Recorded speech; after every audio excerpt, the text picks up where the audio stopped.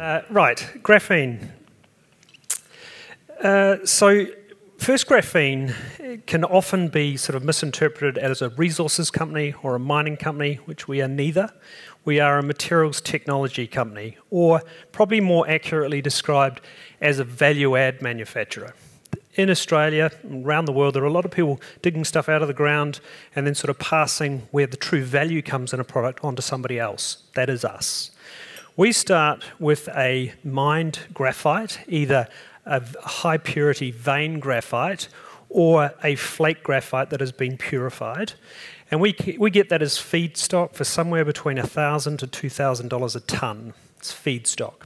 And then what we do is we use a patented process called electrochemical exfoliation. So we basically dissolve graphite and we turn it into a product called graphene, or more precise, graphene nanoplatelets. So think of a platelet the shape of your cell phone, very thin, somewhere between 1 and 10 atoms, and then a diameter of somewhere between 5 and 70 micron. To the naked eye, it looks like a grey powder. And we sell that product for somewhere between $50,000 a tonne all the way up to about $1.2 million a tonne. So the value add there is significant. We're talking about a product that is new. It is not commoditized in any sense as it stands today. That will happen eventually over time, but as it stands today, it's a pretty privileged place to be in.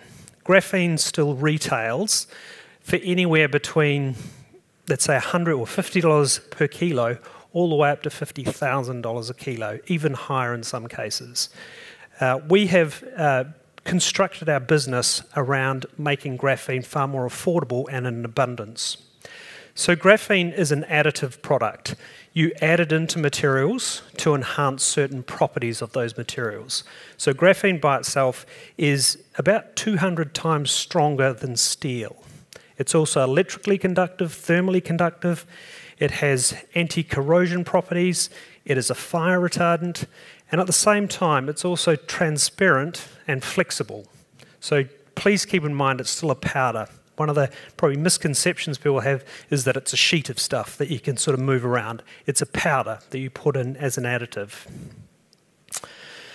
Now, graphene is a new material. There has the adoption of new materials over time is a well-proven process. Now, some of you will know about graphene and you'll know that it's about 2 decades old, and we've had huge hype in those 2 years of all the exciting things you can do with it. It's spent 20 years in academia and companies creating ideas about how to use it. So part of the process of adopting new materials is what we call technology validation. How do you find out where to use the material? How do you make it? Who's going to use it? Is it commercially viable? That is a 2-decade process for graphene, at least. It then goes into early commercializations, where you start and talk to clients and trying to get it into products. And then mass adoption, where everybody knows what it is and knows how to use it. Now, that process is, like I said, well proven. That sort of process for the plastics, when it was first discovered, into adoption, was nearly 40 years long. In carbon fibre, it was about 25 years. And then in the use of silicon and a microchip, it was somewhere between 15 and 25 years, depending how you cut it. All of these materials have been revolutionary in materials markets, and they've all taken considerable time. The great thing about knowing that is that we can plot where graphene is on its evolution. Now, First Graphene, we like to consider ourselves as bridging the gap between technology validation and early commercialization. There is many graphene companies around the world that over the last 2 decades have spent spending into academia to tell them how to use graphene. They've created ideas. They've gone very deep into technology. For instance, into just an anti-corrosion coating, or just into the use in footwear or textiles. First Graphene has done it slightly different. When we started getting into understanding our process and how to make graphene, we looked at scale. We can see that in time, demand for graphene is going to be astronomical. It will be part of everything we touch. Now, As people have developed and gone deep into the tech, we've developed that scale, and we've also focused on making it cheaper, making more of it, making it more scalable or customizable to your application. At the same time, instead of investing tens of millions of dollars into our own research and development, we have partnered with commercial clients. So instead of us going to the cement or concrete industry and developing all of that technology ourselves and understanding cement mixtures, we've gone to the experts and said, how can we help? What we look for in a client is somebody that says, I've got a problem that I think graphene can solve, let's talk. And that's how we help them. Our IP is based around manufacturing graphene, what graphene you use for what application and results, and how you disperse that in your product. Getting a grey powder through a product such as polymers is actually quite complex. As I said before, we like to think we have bridged that gap. Through the process of us developing our scale manufacturing facility, we have partnered with significant clients, such as the UK's largest cement producer. Those are one of our early stage clients. Western Australian largest composite pool manufacturer. These clients all have problems to solve that we've partnered with. So now as we reach the stage of early commercialisation, we've already got 2 to 3 years of client relations built and generating revenue. We're one of the very few graphene companies in the world that is actually generating revenue today.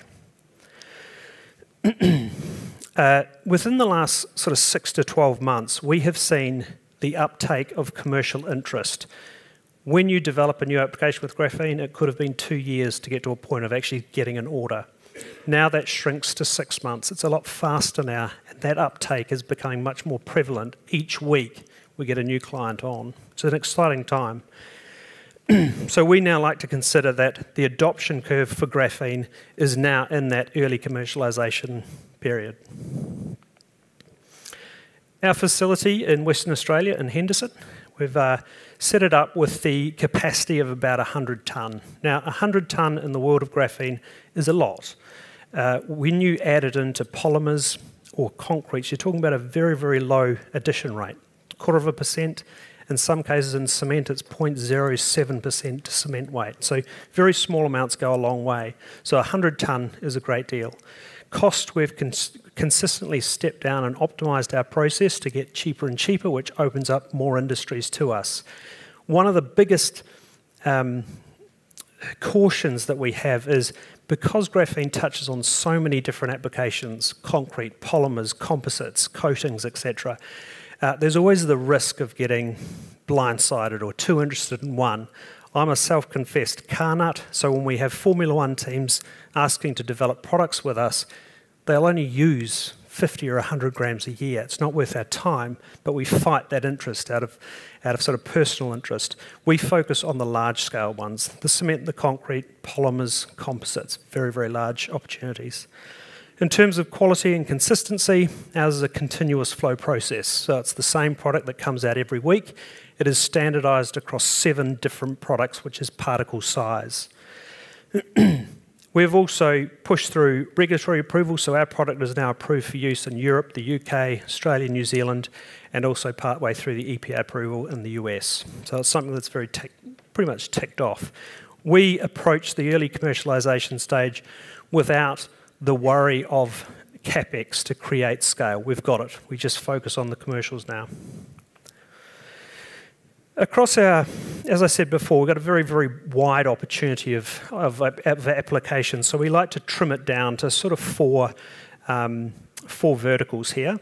What I'll do is I'll just give you a snapshot of our current clients and what they use it for. So in cement and concrete, you can put tiny amounts of graphene and make it 20% stronger. Or you can improve its resistance to chloride and sulfate erosion, or you can reduce the CO2 footprint. Our UK client, the Breeden Group, we have an exclusive agreement with them to develop and commercialise graphene-enhanced cement. Breeden is the largest producer of cement in the UK. They make some 4 million tonnes of cement every year. Their process is about trying to reduce the CO2 emissions, which they pay for in the UK, to make their product perform the same as a higher clinker or ordinary Portland cement content. So that, when you reduce the amount of clinker you use or the active ingredient in cement, the grinding efficiencies and the resultant strength increase, you've got a product there that caters for that bulk of the market, but without the CO2 footprint to go with it.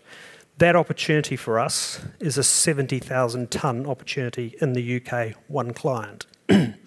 That could correlate to $500 million in revenue for us. So that's why we sort of look at that cement side. The volume is astronomical.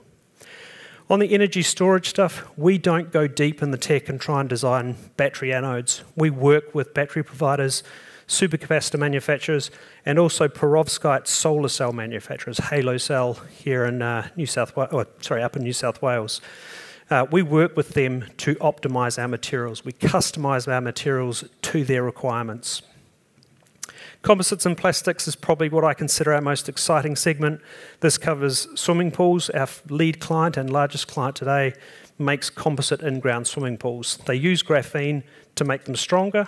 They therefore use less GRP or glass reinforced plastic, makes it lighter, easy to move, and the barrier properties of graphene means that groundwater won't blister through the composite. So there's a number of drivers there. They subsequently offer a 25-year warranty on all new products.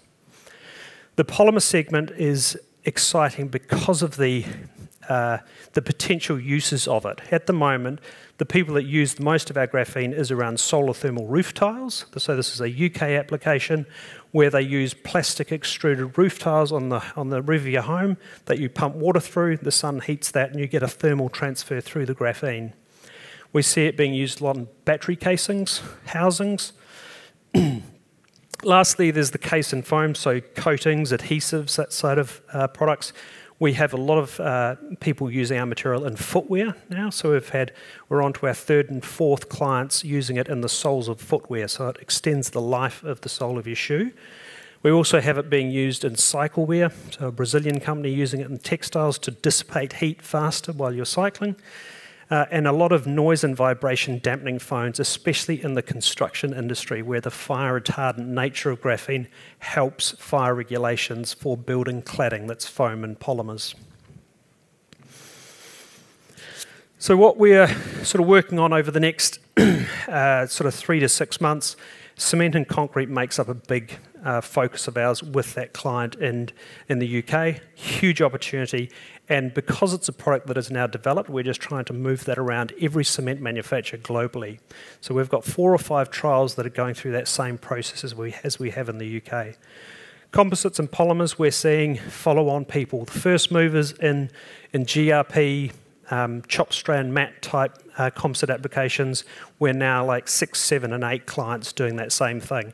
And that's a real comfort to us because it proves that our first mover wasn't just a fluke. We can do it again and again and again, and the adoption is becoming more accepted. Coatings and elastomers, this is actually focused more on the Australian mining industry. Things like polyurethanes, thermoplastics, both cast and spray-on, benefit greatly in the mining space just due to abrasion resistance and fire retardancy. Underground mining, when you've got a lot of sprayed-on polyurethanes, making that fire retardant is really important. Bucket wheel reclaimers, the big diggers that you see in mine sites, the wear liners on those, graphene can extend the life of those by about 7 times, so it's a significant advantage. And then lastly, energy generation. We're working through some projects with Halo Cell, so they produce a perovskite solar cell, which is produced reel to reel, not a single unit at a time. Now, our graphene removes the need for a silver or gold layer in a perovskite cell, meaning their BOM cost is about 80% cheaper and their efficiency goes up. So it's one of those killer applications where nothing compares or does that same work function as graphene. We've also expanded through our distributor network, which is really important to us. Being a small company, we don't want to carry a massive sales team, and we also don't want to spend so much time screening inquiries. We get 100, 150 inquiries through every week, and screening those and weeding out the tyre kickers or people just wanting to give it a try versus somebody that actually has a problem that can be solved.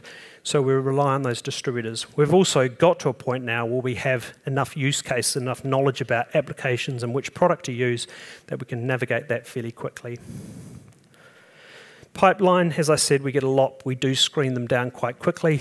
We have about 30 clients, reoccurring clients, buying our product today, and a good pipeline in regulatory approvals, production trials, marketing releases. So that really fills or sort of supports our position of graphene being in that early adoption phase, commercialization phase. Just in terms of financials, as you can see, the bottom graph, that is our cash burn. We've managed to reduce our cash burn as we've moved away from academic spend and focused on clients that are doing their own R&D. We've managed to get our cash burn right back to sort of 2.8, 2.7 million, and that trajectory, I think, will follow suit over the next year or so through to that break-even point. The top graph, that's our sort of revenue. So we have block revenue, so our graphene reoccurring revenue is the dark green, and then we have development projects, followed by grant programs as well.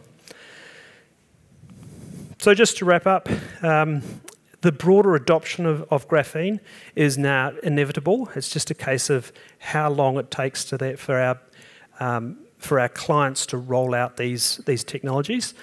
It is a new materials platform, but it's following that really predictable curve, that adoption curve, and we can clearly see where we're sitting at the moment.